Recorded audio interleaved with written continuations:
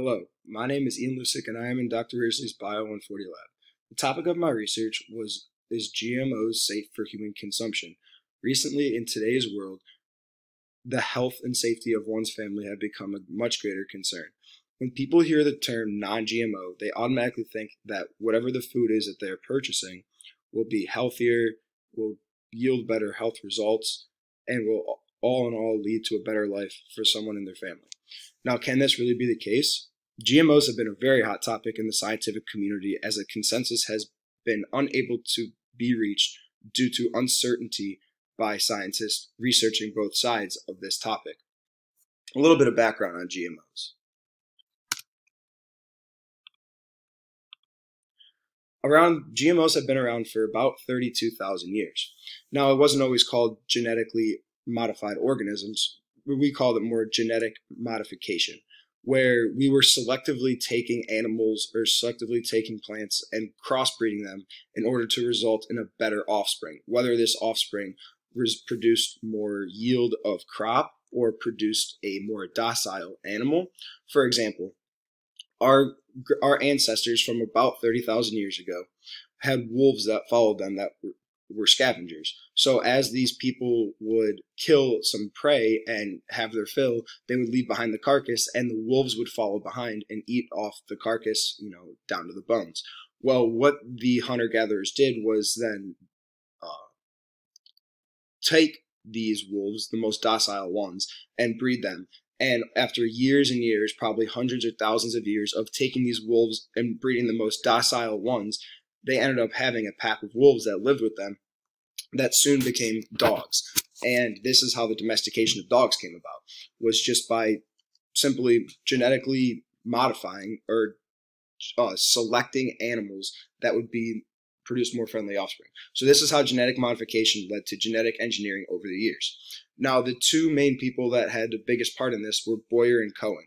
They found that they were able to go into the DNA of a specific organism, again, whether it be a plant or an animal. In this case, they studied in plants, and they found a gene in bacteria that was able to go in and selectively cut out a segment of DNA, which allowed them to then put in a new segment of DNA, which would then alter the order of amino acids, ultimately altering the DNA. So a little bit of information on the support of GMOs. So according to FAO.org, by the year 2050, the world will need to see a 70% increase in food production. This is across the board. This is grains, this is meat, this is dairy, this is everything. And this is due to the increase in population. So the shift of focus in GMOs has really moved from, do we need to make this food produce more, or do we need to make this food crop more resistant to a bacteria or more resistant to an insect? Well, it depends really on the area of the world. But now scientists are where the research first started, as trying to find crops that were resistant to the bacteria and the insects of the time. Now it's more again of the, can we make this crop produce more yield so that we can feed more people with it? So one of the main crops in this regard is genetically engineered corn. Now this is because corn started off as a very small plant, almost like a cattail looking type deal, called tessonite, and it produced kernels not much bigger than you see this corn here on this, or this rice here on the screen. Produced kernels not much bigger, and there was only a few of them. Well, over the years, selectively breeding the tessonite, which produced the biggest ears and the most amount of kernels, it has led to something that looked like a modern day maize, or what we call corn. The reason why corn is so important in this regard is because corn is not used only for food products, but for many other products that are produced on a daily basis and that we all use every day. So what affects the genetically engineered corn and what's making the corn that's coming out now better than the corn that we had before? Well, that is the mycotoxins. Mycotoxins can cause severe birth defects, and they're almost like a mold that grows in corn that is kept, or any crops that are kept in poor storage conditions, which is, in third world countries where they don't have air circulated silos like we do here, where we can keep our stuff fresh and unmolded for, at least a year or two at a time. So in third world countries where they cannot do this. They have these mycotoxins in their food, which causes, again, severe birth effects such as like spina bifida and nervous system problems and respiratory problems, whereas the quality of life for these children is just not good. So what is being looked at now by scientists are edible vaccines. The reason for this is getting a vaccine into the heart of a third world country such as Africa without the money to do it is not very easy. And people in Africa don't have the money to spend on getting these vaccines to them. On a regular vaccine, they're on a quote-unquote regular vaccine, they're injected. So you need someone that is qualified to inject this vaccine. You need the refrigerated storage, to get from the shore to the inner hearts of the country, and have someone administer this vaccine. And then the needles present a whole new problem of transferring disease and whatnot. So edible vaccines are vaccines that are grown through animals. So whether it be a cow that can produce a hepatitis vaccine through its milk. This is the kind of stuff that scientists are looking to genetically engineer now. And a good example of this is the golden rice. Golden rice is a rice that has been fortified with vitamin A, which is a vitamin that those in the Philippines are lacking, and a lot of people die from it every year, mostly children growing up without this vitamin in their diet.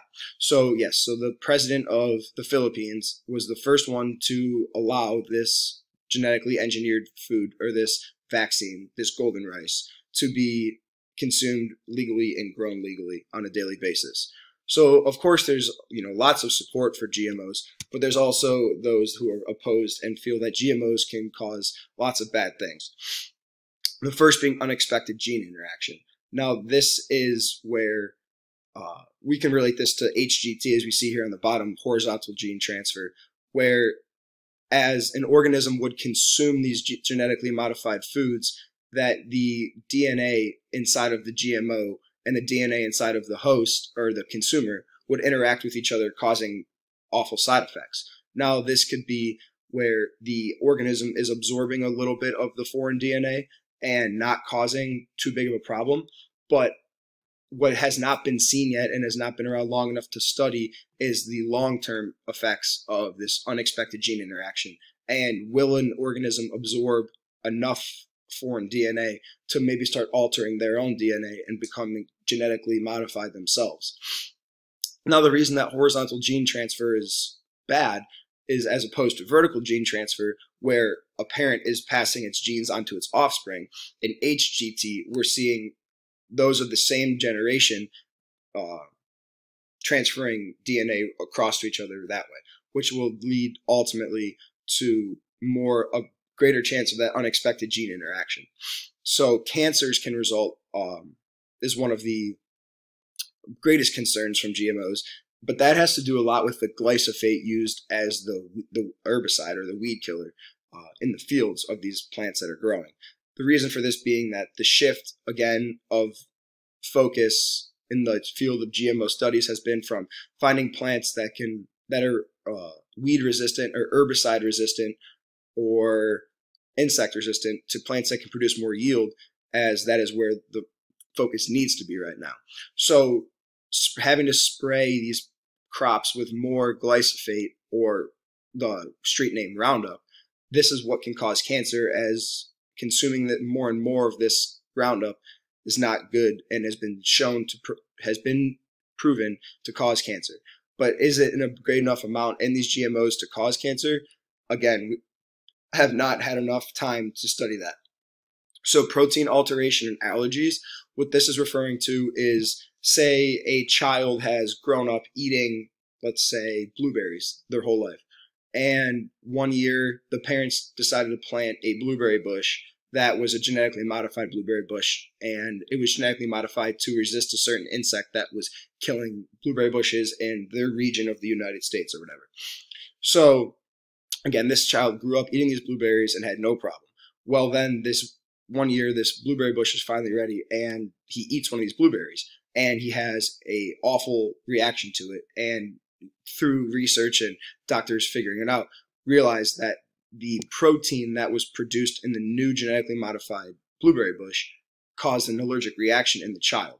So where this can be dangerous, again, is that someone grew up their entire life eating something, had no problems with it allergically, and then 1 year decides to eat it and has an allergic reaction and goes into anaphylactic shock. So this is why this can be a problem. So in conclusion, GMOs are found to be the next best thing, whether it be for herbicide resistance, insect resistance, or yield overall in the crop production.